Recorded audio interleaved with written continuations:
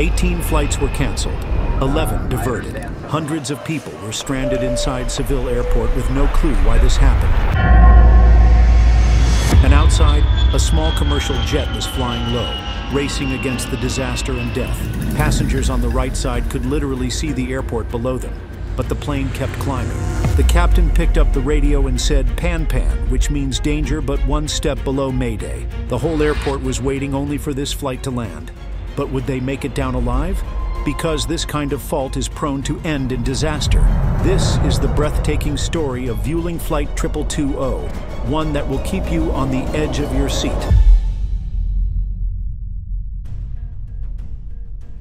20th of April 2011, Wednesday, with passengers, smiling air hostess, luggage and coffee cups, Flight 2220 was heading from Barcelona to Seville, just a 1-hour journey across southern Spain. 150 people were on board and none of them had any idea what was coming. At the front of the plane, inside the cockpit, sat 3 pilots. The captain was experienced, 47 years old, French with more than 10,000 hours of flying. He knew the Airbus A320 like the back of his hand.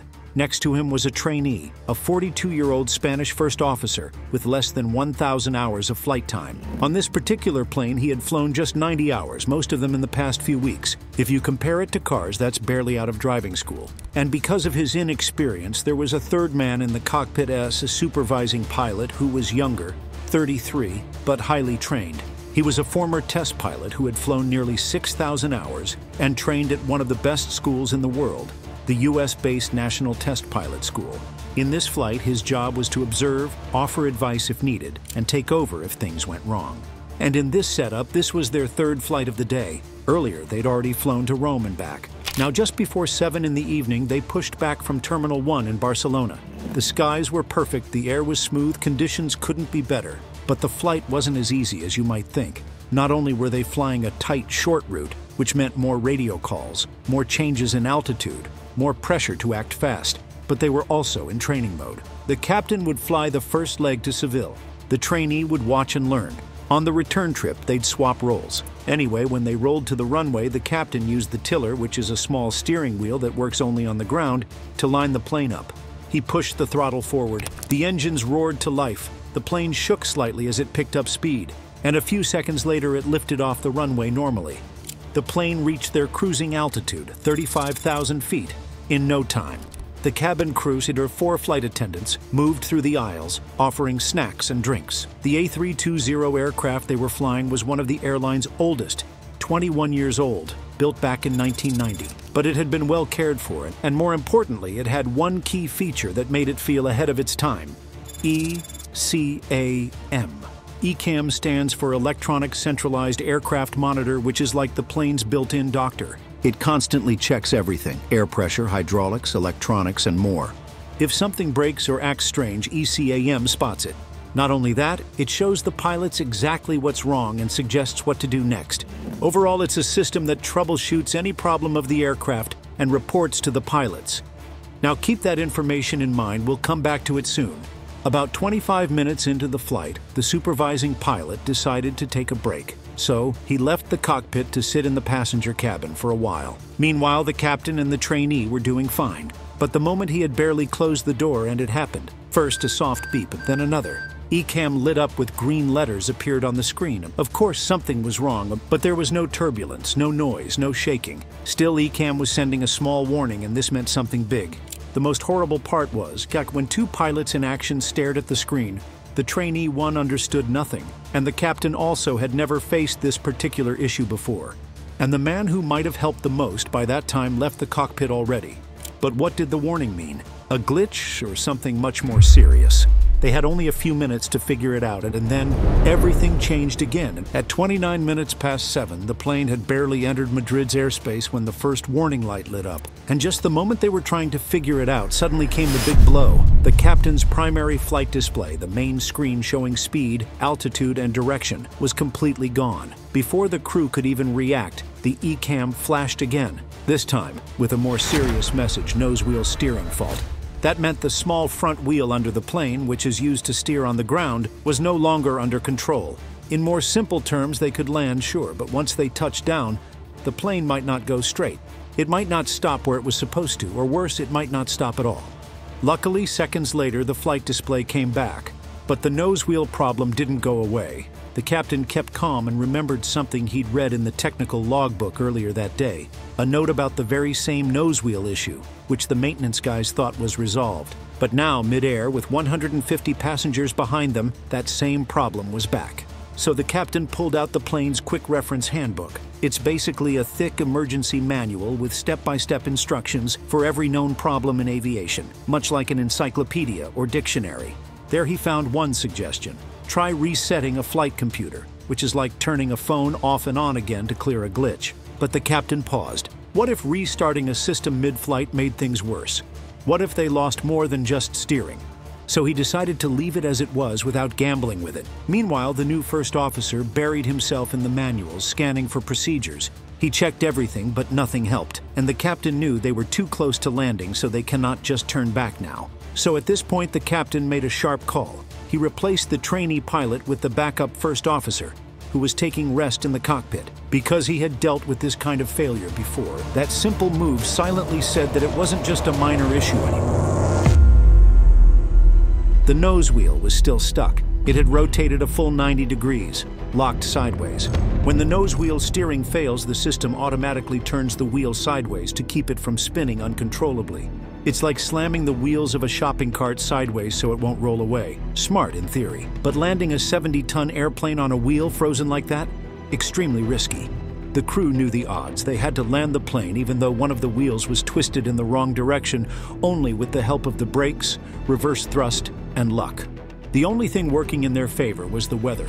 Plus, the runway in Seville was also wide and long. So the first thing the captain did was pick up the radio and make the call. Pan, which means it's not yet a mayday, but just a level below. Within a moment, air traffic control stopped all other flights. Hundreds of people inside Seville's airport had no idea why their planes were suddenly delayed. But the runway had just been cleared for one aircraft only, Flight 220. The captain also called the airline's maintenance team again, not because they could fix anything in the air, but because the plane would need fast repairs or a fire truck or both once it landed, or worse, if it landed. At exactly 19 minutes past 8, the flight lined up with runway 27. The first officer lowered the landing gear, but that was the easy part. The rest was up to gravity, physics, and sheer nerve. But what happened next, that was not something they expected. The plane jerked heavily. The autopilot went off without warning. Seconds later, the screen went dark, flight directors gone. The auto thrust failed too, and 3 vital systems were down back to back.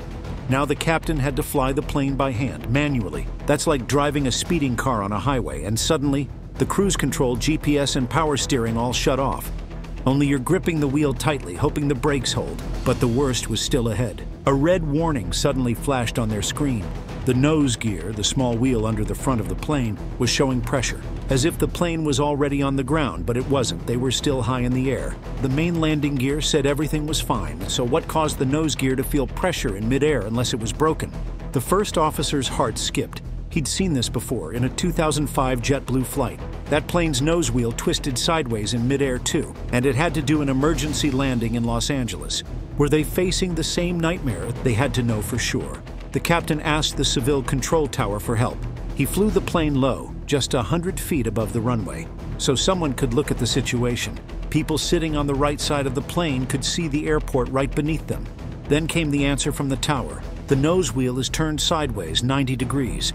This wasn't just a sensor issue, but a mechanical failure. If the rubber tire tore apart during landing, the metal rim could hit the ground, cause sparks, maybe a fire. If the gear couldn't hold, the plane might slam face down and skid across the runway. This wasn't just serious, but also life-threatening danger that deserves a call for Mayday. So the captain pulled the plane up again, climbing back to 2,000 feet to buy some time and figure out how to land with a sideways nose wheel. But turning north would take them into a thunderstorm as a dark cloud loomed ahead. So they asked if they could circle south instead. Air traffic control said yes. They climbed to 3,500 feet again. Meanwhile, the clock was ticking and they needed a plan. Fast. So they asked for foam on the runway. This is something that reduces fire if the nose caught fire. The captain handed control to the first officer. Then he called the head flight attendant into the cockpit. He explained it all. The gear was jammed. They'd try to land in 10 minutes. 2 minutes before landing, he'd call out, finished preparation, and 1 minute before, he'd shout, "Brace, brace." He also warned they might need to evacuate fast. After the briefing, the captain made another big call. He chose to land without using the plane's auto-brake system. He wanted to brake manually, using full reverse thrust, blasting the engines in reverse to stop faster. He remembered the JetBlue case. The runway of Seville Airport is 11,024 feet long, and that plane needed nearly 11,000 feet to stop. This time, the captain wanted to stop the plane before that. But another problem came up. The manual they checked said to lower the nose early while they still had rudder control to avoid a sudden crash forward later. But the issue was, that guide was written for a loose nose gear, not a jammed one. Still, they used it anyway, thinking it was better than nothing. As a result, the checklist told them to shut down the engines before the nose touched the ground. But that was impossible. No engines meant no reverse thrust, which means no brakes. So they made a new plan, keep the engines on until the nose was down, then cut them. Actually, this kind of decision-making under pressure is where pilots earn their wings. Of course, simulators train them for emergencies, but not for real fear, not for the sound of passengers crying. But then came more bad news. ATC radioed back with the news that the runway foam wasn't available. To the crew, it felt like one more safety net was gone. Foam only makes the runway slippery, harder to brake on, harder to steer. It even blocks visibility. Many airports had already stopped using it. But to these pilots, alone in a failing plane, it felt like the ground had just dropped out beneath them. Now there were no more crutches, just instinct, skill set, and each other. Meanwhile, fuel was also running out, only 3 tons left. Normally, that would be fine. But with the landing gear already down, the plane was burning fuel 3 times faster than usual. So the pilots couldn't go around anymore. They had to land right now, no second chances. Over the radio, the fire brigade confirmed they were ready. The cabin crew said all passengers were strapped in. That's it! The captain lined up with runway 27 for their last try. At 400 feet, the plane started calling out altitude. 400, 300, 200. Below, fire trucks waited with sirens off but engines rumbling. Then the command came, brace for impact. The wheels hit the runway pretty hard with a speed of 240 kilometers per hour. The spoilers popped. The captain slammed reverse thrust. The plane shook violently. The nose stayed up. The captain waited until the speed went below 90 knots, and he gently dropped the nose. Then it happened. The front tire started ripping apart the moment it touched. It burst seconds later. Now it was a race against death. Could they stop the plane before the metal rim hit the ground? The captain pushed harder, more reverse, more brakes. The plane slowed fast. At 30 knots, the engines shut off, and the plane finally rolled to a stop. The screens in the cockpit went off. A faint smell of burned rubber filled the air. But miraculously, there was no fire. Firefighters checked, all clear. At 9 p.m., passengers got off using stairs. Buses took them to the terminal. No one was hurt. Only 1 tire had burst. But the later shocks came from the investigation. Turns out 3 things had gone wrong. First, bad maintenance caused electrical sparks. Second, the steering valve was in the wrong place. Third, the landing gear lever gave the wrong signal. It told the plane it was flying when it wasn't. This wasn't a one-time thing. 18 similar cases had already happened, 8 different causes, and no clear checklist to guide pilots. So, Airbus was told to fix it, create a proper plan, or next time, there might not be a safe landing with 0 casualties at all. Now imagine you were in that cockpit. Would you have taken the same risks? Would you shut down the engines at that decision moment, or keep them running? Tell us in the comments, what decision would you question the most from this flight? And do you think the JetBlue incident helped save lives here? Share your thoughts. Subscribe for more real aviation stories where calm minds face chaos in the sky. Until we meet next, fly safe.